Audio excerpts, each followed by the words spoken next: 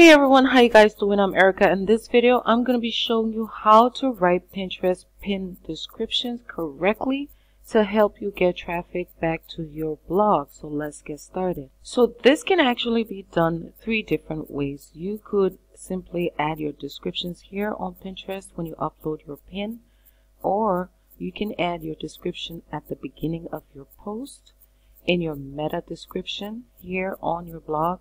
And when you also upload your images here in the description box. So those are 3 ways that you can add your descriptions. So let's go ahead and find our keywords that we will be using. So now that you have your image uploaded and you have your title, which are your keywords, you want to go ahead and do your research. So open up a new Pinterest tab and you want to start typing in your keywords, your main C keywords. So Pinterest descriptions.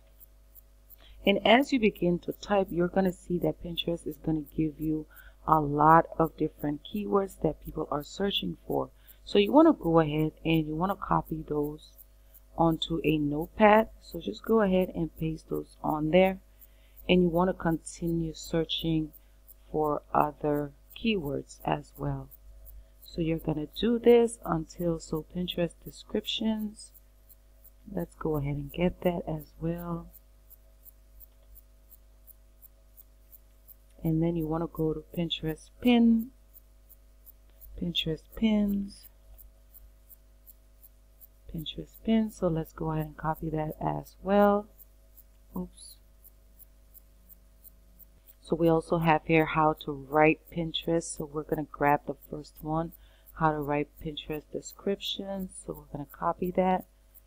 Now because this is a low competition keyword, we don't have other keyword phrases that people are searching for. But you want to continue doing this like Pinterest. Let's go with Pinterest SEO. Okay, Pinterest SEO.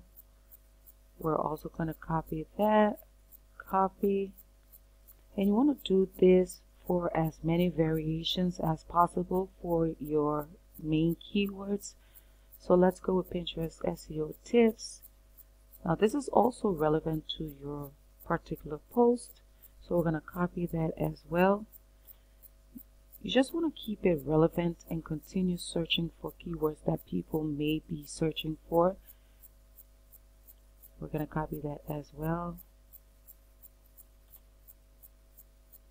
So you're going to continue doing this until you have enough keywords that you can use to craft your Pinterest description.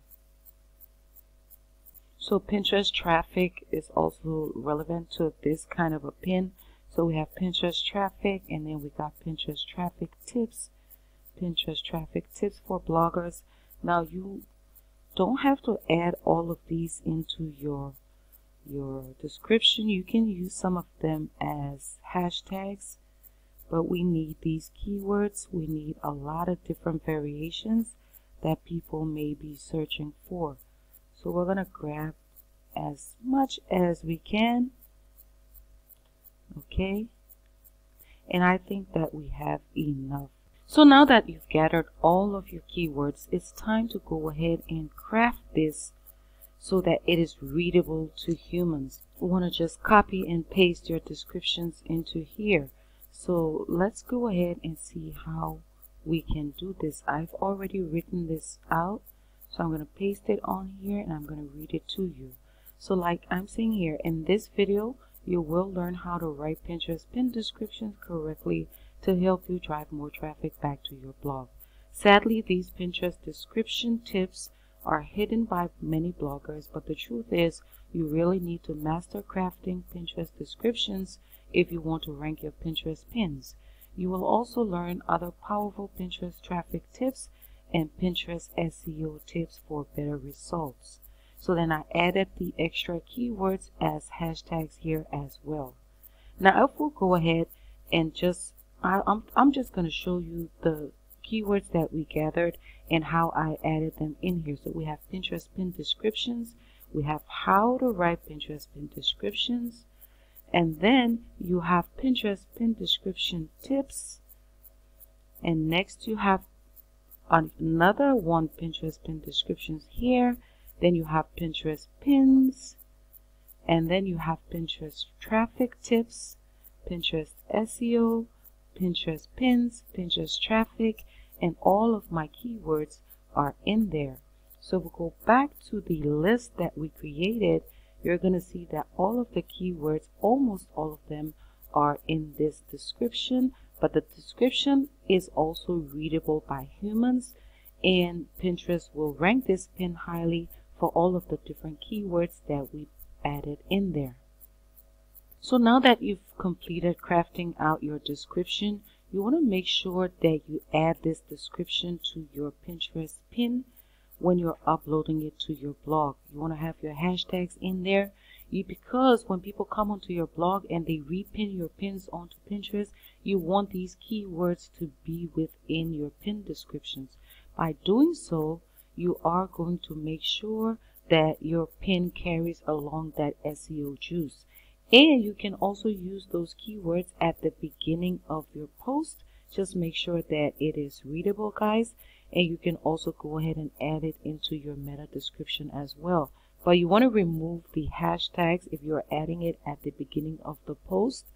And always make sure to have an image in your post so that when people pin your post to Pinterest, your images goes along with it. Finally, you want to make sure that you save your pin to a relevant board. This is very important. So if your pin is about Pinterest tips, you want to find a board that is relevant, or else your pins are not going to rank and they're not going to get found. So there I have a board called Pinterest tips. I could also schedule this with Tailwind or save it to other group boards that are relevant as well. So I hope this video helped you guys, and I hope you've learned exactly how to write your Pinterest descriptions so that they get ranked higher and that you get traffic back to your blog. Thank you guys so much for watching, and stay awesome until next time.